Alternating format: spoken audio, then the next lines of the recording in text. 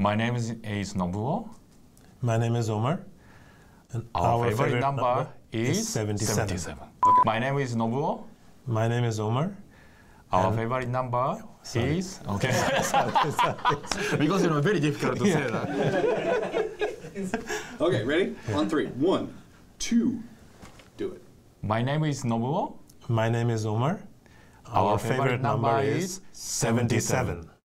77 is not my favorite number.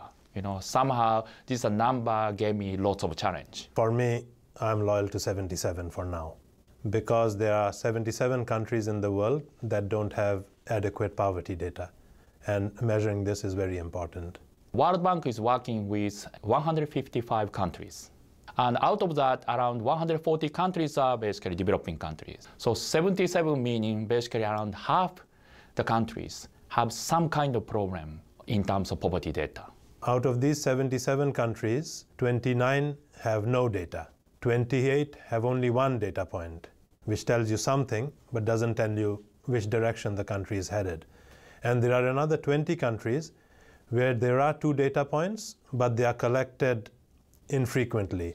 If we don't have poverty data regularly, then we cannot monitor whether this country is reducing poverty or not. Without having the data, you cannot do anything about it, or you don't know what's going on.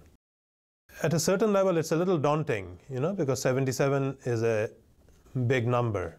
How to measure poverty is a really important question, and actually very difficult to do that. Now, that's a bit of an involved process. So you do it through household consumption surveys. What we are doing is basically we visit certain number of households. A sample of households are selected that is representative at a national level. Usually you need to spend easily 2 hours to interview one household. And if we want to get reasonably accurate poverty number from one country, you need to visit at least 2,000 households. And a country like Nigeria or some countries, they collect even nearly 100,000 households. So huge amount of time and resources need to be spent to collect poverty data. It also collects a battery of information on what those households look like. How many children do they have? How many adults do they have? How many elderly do they have? The male-female decomposition. What sort of employment opportunities do they have? Do they receive social assistance, education? So basically not just data on consumption, but also what we call correlates of poverty, things that are related to poverty.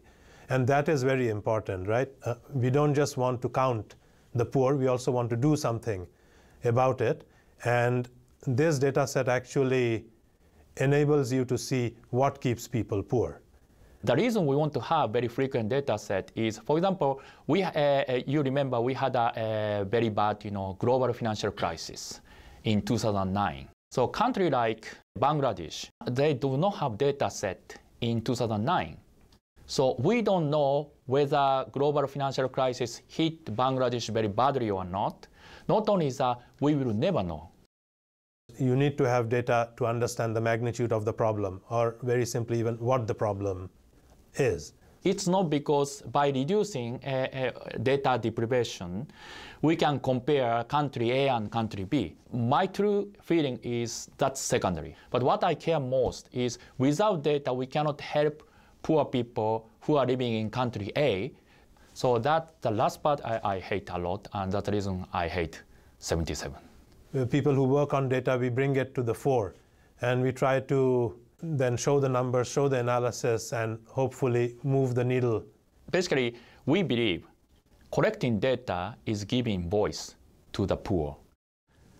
But I realize having this number concretely, that's an extremely important discovery. So in that sense, yes, I hate to admit, but yes, I like 77.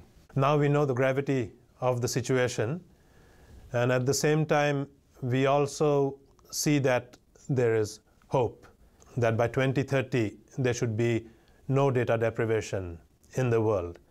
We want to get to 0. And we know exactly what countries are facing problem.